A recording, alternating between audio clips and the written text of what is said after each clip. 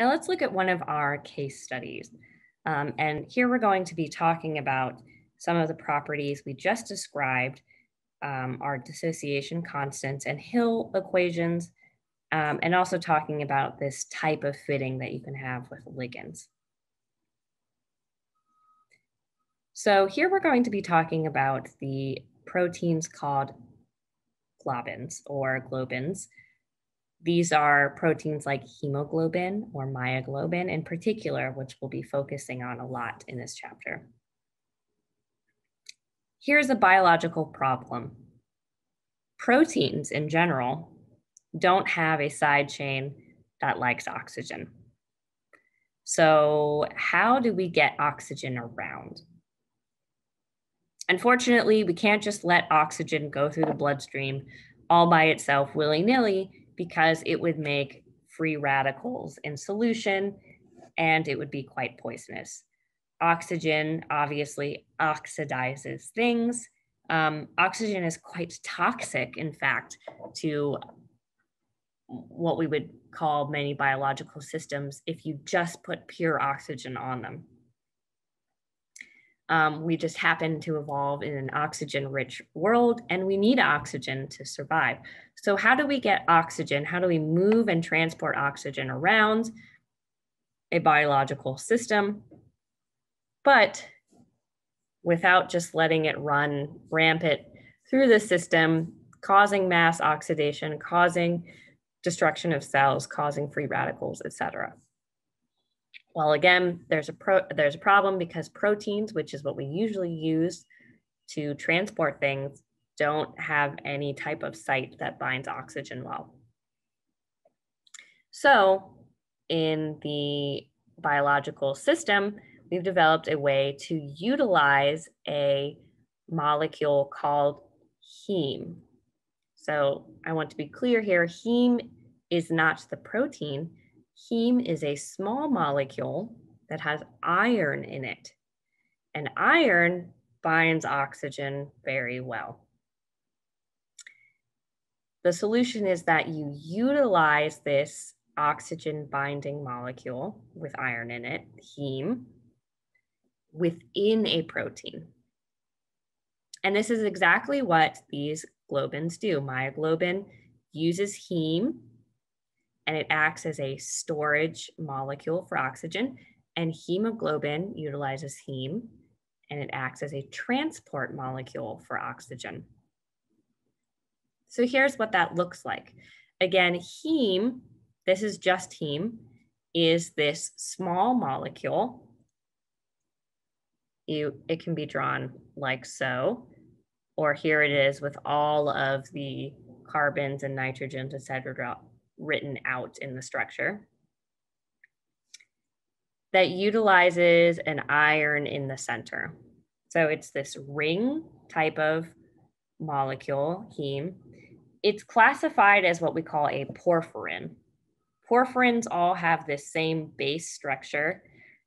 This is actually the base structure of a porphyrin, and where those X's are, those X's can be slightly changed to be different molecules. So for example, a methyl group on the end, an ethyl group on the end, it might have an alcohol group on the end. Depending on the slight changes of what those X's are, you get different porphyrins. Again, here in picture B is the exact structure of heme itself and those filled in areas. And here's a 3D representation of it. And this is color-coded the atoms in the molecule to show you where the carbons are, the hydrogens. The red is, of course, oxygens, and the blue is nitrogen. So you can see these 4 nitrogens in blue, which are also here, here, and here, coordinate in this square planar structure an iron. So it's very flat. Heme is very flat, and the iron just sits in the center. And that leaves space from the top and the bottom for this iron to be bound by other molecules, in this case, in particular, oxygen. So again, heme is this flat ring structure with iron in the center. that is then utilized inside of a protein. So here's what it looks like. Here's the structure of myoglobin, for example. This is just a cartoon structure, but you can see these cartoon cylinders just represent part of the protein. Remember, the secondary structure of protein can be represented in this cartoon nature as helixes or beta sheets. So these cylinders are just representing some type of secondary structure, but this whole thing is the protein. We're not showing all the individual amino acids. It's a large protein. And inside of the protein, some histidine amino acids are actually coordinating and helping to stabilize a heme molecule. So this whole thing is what we call myoglobin. But myoglobin, again, is a protein that utilizes a small molecule heme within it to help it function. So here's a kind of a close-up of where the heme molecule is in the myoglobin. Here's one of the histine residues, and you can see it binds the iron on one of those other sides. Remember, heme is very flat, as we showed here. It has open areas on the top and bottom. So one of those sides is bound by a histidine, and that leaves the other side, so just one side that is open and available for oxygen to bind the iron. Now, when oxygen binds to hemoglobin or myoglobin, these both are proteins that have very similar types of structure, and I will show you hemoglobin later, but just know that hemoglobin has very similar basic outline as our myoglobin here. When oxygen binds to heme, it actually changes its color, its absorbance. So heme is a very strong chromophore, meaning that it's a molecule that has a absorbance that is in the visible range. And actually it has an absorbance in both the ultraviolet and visible range. Because there is some in the visible range, we can see the color because of heme. So it is heme, it's the iron-bound heme within hemoglobin and within myoglobin that actually give, for example, blood its color. Just that heme ring. Heme is the part of it that is very colorful. So actually the rest of this whole protein, all the amino acids, they're not colorful. It's just that heme molecule, and it gives the whole molecule color. Now, when heme binds oxygen, it actually has a change in its color. So we can see this in spectroscopy. When oxygen binds heme, it shifts the position of its essentially absorbance band from this 429 to 414 nanometers. And again, you can monitor that with spectroscopy. You can watch how much of a molecule with heme in it is bound to oxygen. So if you want to think about, for example, these plots up here, the Hill equations, we talked about the fraction of enzyme that is bound. Well, how do we tell when half of this myoglobin protein is bound? Well, we can use spectroscopy to look at when half of the heme color has changed, essentially. So again, we can monitor how much oxygen is bound to a heme molecule in myoglobin or hemoglobin using UV spectroscopy.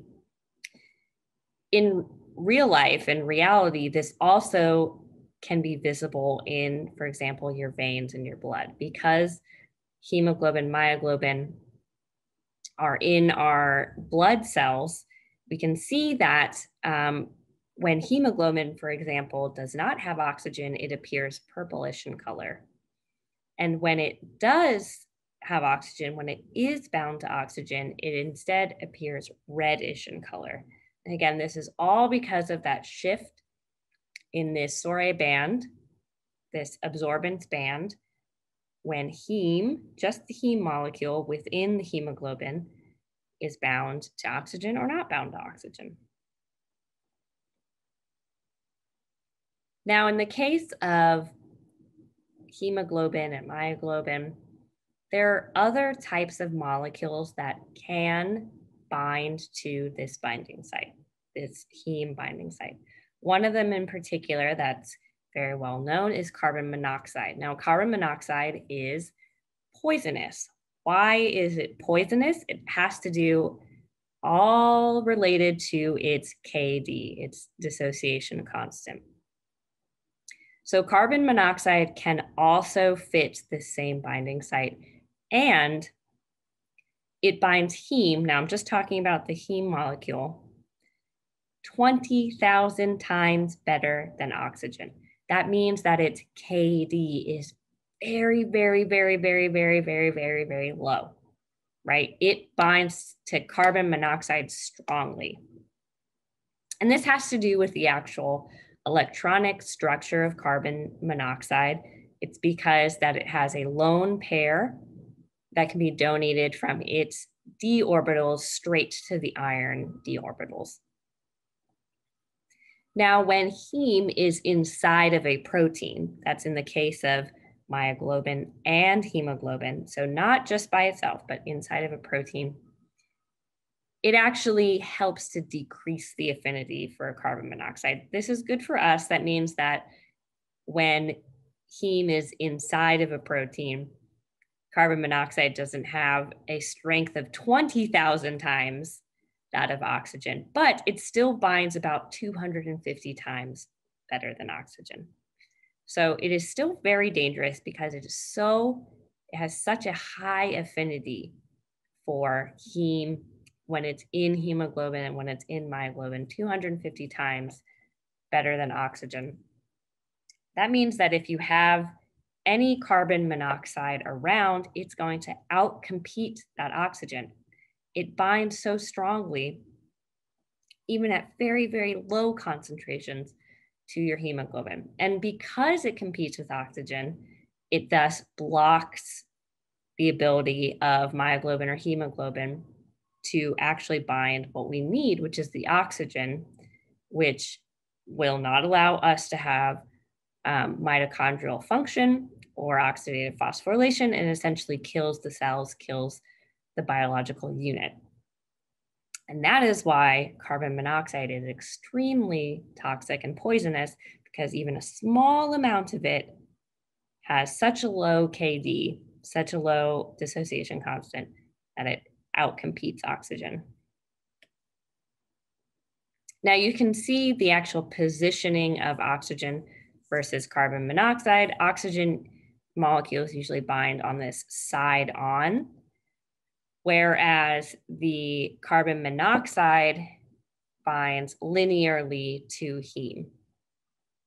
Now, the reason that heme inside of hemoglobin or inside of myoglobin is not as strongly binding to carbon monoxide, so it's actually a little bit weaker binding, is because when heme is inside the protein, it actually forces this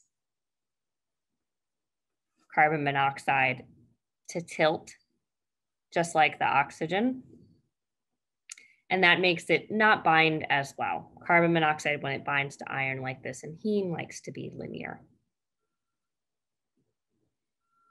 Here's another image of, this is heme inside of the protein. These are just kind of like the side amino acids that happen to be around the protein. So we've kind of zoomed in. We're looking at just the area where heme is bound to the protein. So remember that the rest of the protein chain is still there. It's just kind of made invisible.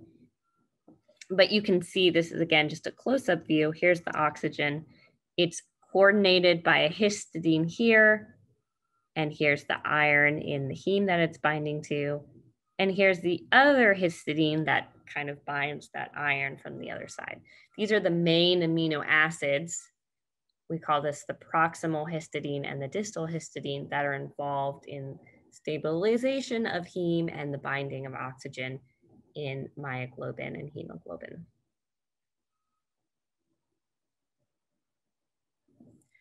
Okay, so I'm going to pose a question in talking about myoglobin and hemoglobin. And this is back in relation to our Hill plot, and again, thinking about dissociation constants. The pressure of oxygen in our lungs is much higher, as you would imagine. There's more oxygen in the lungs in general. So for something like myoglobin, and again, here's its Hill plot, and I've actually marked out points for you. When the pressure of oxygen is at 13 kilopascals, that's actually even off the side of this plot, way up here, you can see that all of the myoglobin protein, all fractions of it, are bound to oxygen. So that's awesome. The pressure in our lungs is so high that all of the myoglobin has oxygen bound to it. That's exactly what we want. Now let's compare that to the pressure of oxygen in the tissue, or the concentration of oxygen that's in the surrounding tissue. And I've marked it here in red. It's about 4 kilopascals. That's the concentration or the pressure of the oxygen in tissue. Now let's look at what concentration of myoglobin is bound at that point. It's still about 100%, a fraction of 1, 100%. That means all of the myoglobin is still bound to oxygen, even when it's not in the lungs anymore, it's in your tissue. So that means it won't release the oxygen. But in a system, in a biological system, we need a protein that actually is going to bind oxygen really well and really tightly when it's in the lungs. But then when it gets to the tissue, it needs to be able to let go of the oxygen and release it. So in the case of myoglobin, lowering its affinity, lowering its P50, the pressure at which 50% of it is bound, would lowering that help in this case? We can imagine a type of line. So here, instead of the P50 being this very, very, very, very low amount of pressure, what if we made it like this? So now the point at which half of the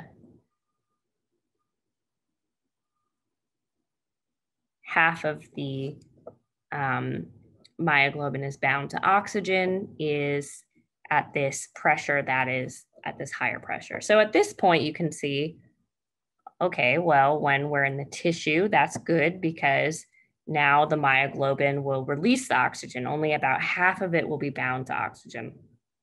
But the problem in this case is when we're in the lungs, when we need it to bind oxygen, you're now still too low. It's not binding efficiently at 100%.